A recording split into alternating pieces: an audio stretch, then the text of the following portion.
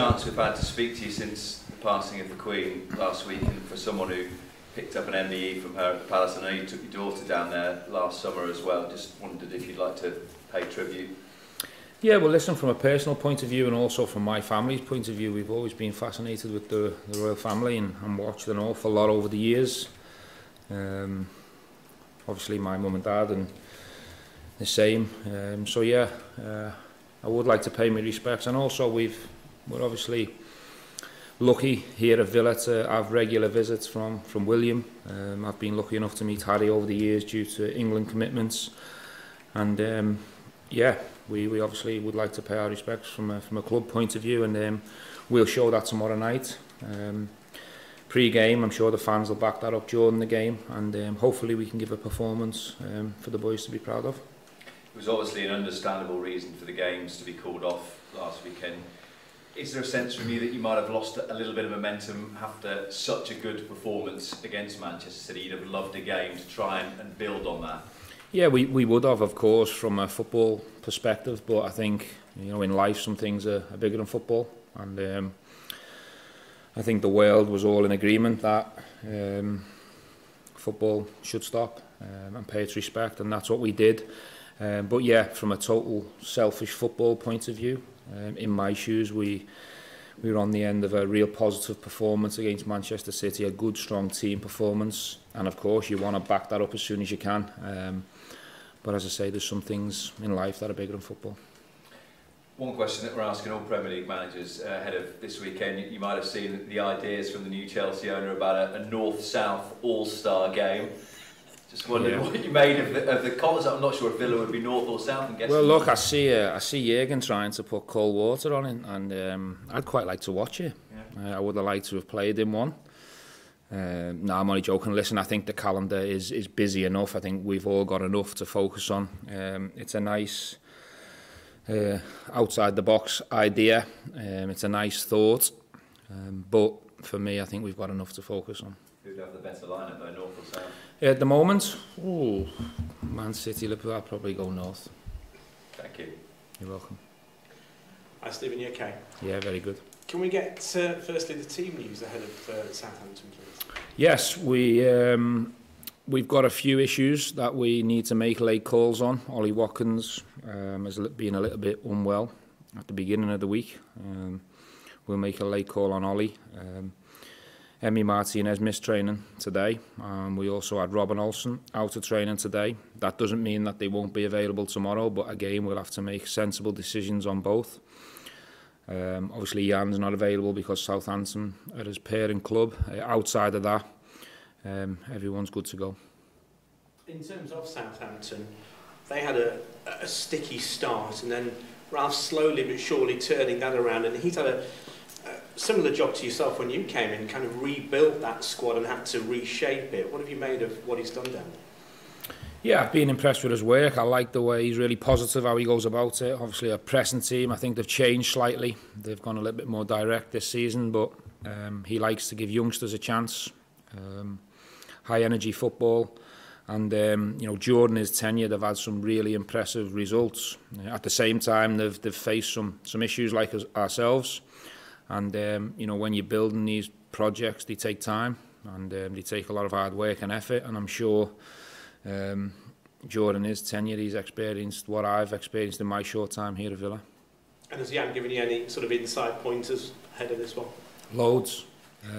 If you know Jan, he's an extrovert. He likes to talk. He likes to communicate. He's a really positive influence around the group. But that doesn't give you any guarantees in this game. I wish it did. And I'm sure Ralph and his coaching staff know that Jan will be giving us inside information. I don't think it makes sense to come in and be totally quiet. Thank you, Stephen. Best of luck. Stephen just talked about Jan there and the positive energy. When you brought him to the club, that's what you were wanting and wanting to rub off with the other players that you have here. So with this extended training time that you've had, and with the situation that we're in right now, have you noticed that positive energy bouncing off the group, and maybe even more so after that performance? Yeah, I think obviously the performance was the most important thing. We wanted to get ourselves in a better place. We needed our big players to get closer to their top form. I think we've seen that over the 90 minutes. And we managed to get 2 positive signings in late on. 2 big profiles, 2 experienced players that we spoke about before. They've brought competition and energy to the group. Leander's pushing for a starting place in the team, which should make the current midfielders aware of that. And Jan will be available after international break, and what I've seen so far of both players is they're pushing to play. They're not here to make the numbers up, and that's what I want to see. So I've been really impressed with both. And we've seen the team go on an unbeaten run, get a little run together before dropping off at the back end toward last season. How much of a turning point was that performance against Manchester City, or can that be now going forward into this run of games that you have? Yeah, we want to make it a turning point, but you know, just because you've performed well against a high quality opponent, it gives you no guarantees. You've got to go and put it back in the training ground, reset yourself, and then going back that performance up. What we showed against City is at our best, and when we have our top players close to their best form, we can compete against anyone in the league. What we need to do now is back that up, but it doesn't guarantee that you've turned the corner one performance, unfortunately. So the onus is on us, the responsibility is on me to prepare the team to put in a good performance tomorrow against a different opponent. Just one more on Her Majesty, if I could. I know also you had the MBE and all those sort of invitations. Have you ever had an audience with her, though, away from all of that? No, and I've never had an invitation, but that's no issue at all. I was really honoured to receive the MBE in 2006. She was there, obviously, to give me it, which it was a really proud day for me and my family. It's a moment I'll cherish personally for the rest of my life. And I'm one of a lucky few that has, you know, been in a company, and she was very nice, very respectful, and that's a moment I'll carry with me for a long time. And, you know, I'm looking forward to paying my own personal respects tomorrow. You're welcome. Cheers, Stephen. Hi. Good to speak to you again. Managers often say to us that the game is mainly between your ears. So what has that fantastic performance against Manchester City done for your players' confidence? It should have done an awful lot for confidence and belief. I think we've shown on the day that we're capable of performing as a team. We're capable of carrying out a game plan against the best. And yeah, you know, that was during a real tough period, so it showed that the players have got a lot of guts, a lot of character, and a lot of togetherness, and that's what we're going to need to move forward to turn our form around. We're not out the woods at all.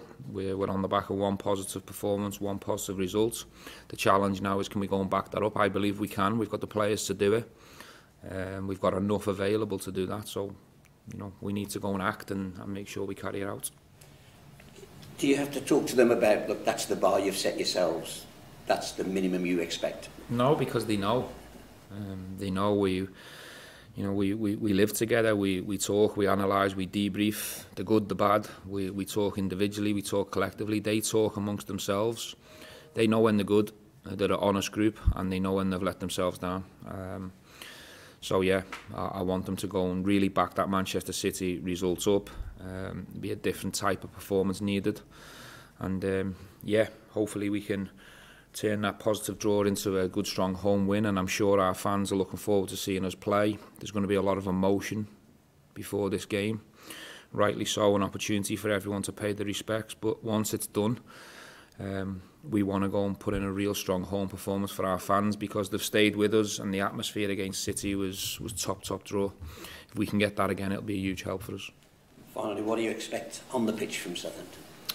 Well, I think they're full of energy. I think they've recruited really well. He seems to be recruiting younger players that can get about the pitch, that are full of energy, full of no fear.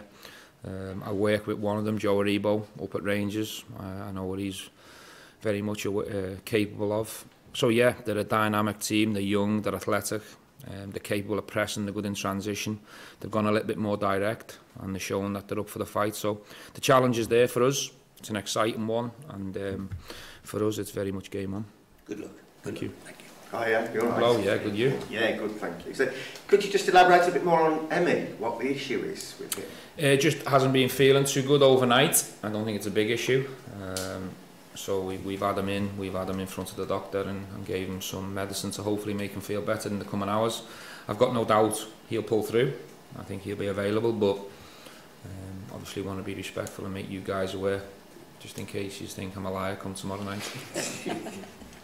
We'd never think that, Steve.